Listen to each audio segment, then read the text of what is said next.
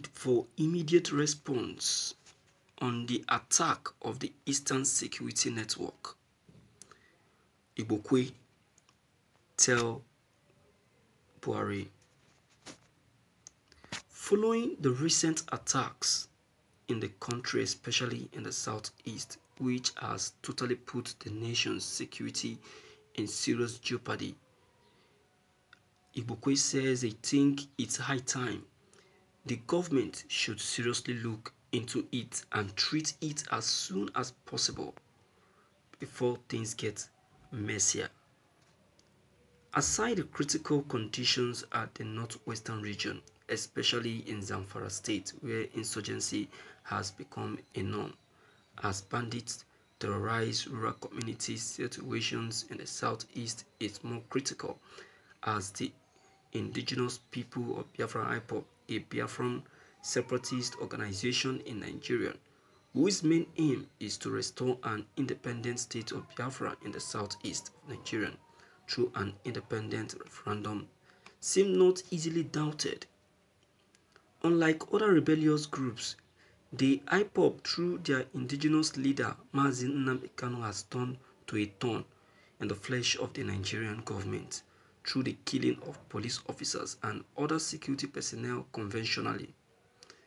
Igbokwe said Kanu reportedly formed an Eastern Security outfit called the Eastern Security Network, a non-state regional force and a paramilitary wing of the indigenous people of Biafra IPOB, a movement whose aim is to restore the independence of Biafra, whom are believed to be responsible for these killings. Generally, he said that the news of killed police officers, especially those with arms, since after the EndSARS protest, which was believed to have been hijacked for political selfishness, keep reoccurring, as these unknown gunmen, as fondly called, are behind everything in order to raise arms for the future. An unenthusiastic response to this would end up making these rebels secure enough arms to fight the country. Secondly, some hours ago, it was reported that about 3 policemen guiding the former Central Bank of Nigeria, Governor Charles Soludo, were gunned down in Anambra State while he was kidnapped during a campaign rally. This comes after Kanu has threatened that there will be no election whatsoever in Igbo land, therefore trying to disrupt the upcoming Anambra election scheduled on November 6th, as an announcement issued on January 19 in Abuja by INEC Chairman, Information and Voter Education Committee, Mr. Festus Okoye. Failure to look into the matter with serious action sworn in will definitely leave the country in a higher security risk, as the Nigerian police officers who lose their men on daily basis may be unwilling to help secure a free and safe election due to the recent bloodbath. Thank you for listening to this news.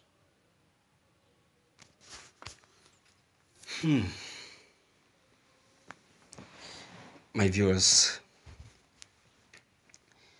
you see, I don't listen to Joe Igbokwe, and I can never listen to him because I know that he is speaking for his own favor. Yeah, but we don't know. Joe Igbokwe is speaking for his own favor, but a lot of us, we don't know. We don't know. We think that he's speaking for us. See, let me tell you people what you don't know.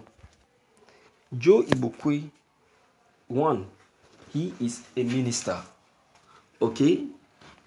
And a minister in Lagos. Do you understand? And also, is one of those in Lagos that own properties worth millions and billions in the western region and northern region. So to him, he's believing that if IPOP is given the chance or the opportunity to take over the land, to uh, achieve Biafran freedom, he's afraid of Biafran freedom, and also he's afraid of Indigo leaving Lagos. So he's believing that he's going to lose a lot. He said it now, that how can he, an Igbo man with plenty investments in the south, in the north, and in the west, leave this place all in the name of relocating to the southeast?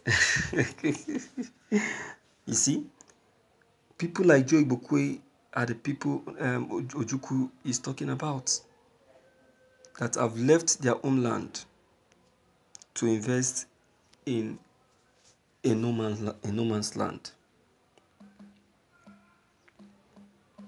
Joe Igbokwe,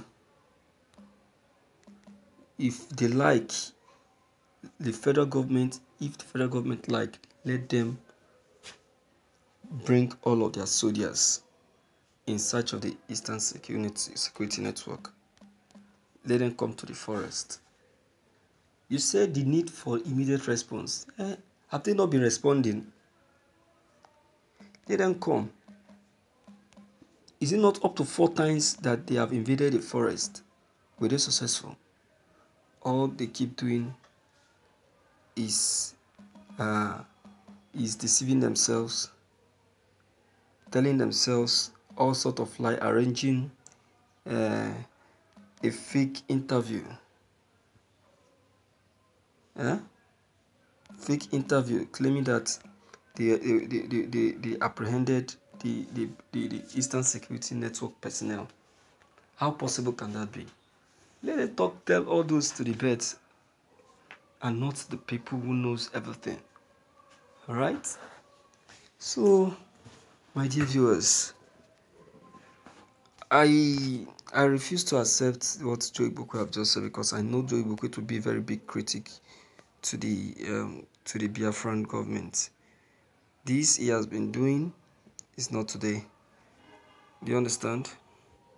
It's not today, so I am not surprised at his action or whatever he is saying. You understand? So please, my dear viewers, based on these facts and reality, I would still like to hear from you. Let me know what you have to say concerning this ranting of Joe Igbokwe, because to me, I call it ranting. That's what I call it. Okay? Don't forget to leave those comments of yours behind. Click on the red subscribe buttons, as well as the bell buttons, to get updated each time we upload any new videos. Thank you.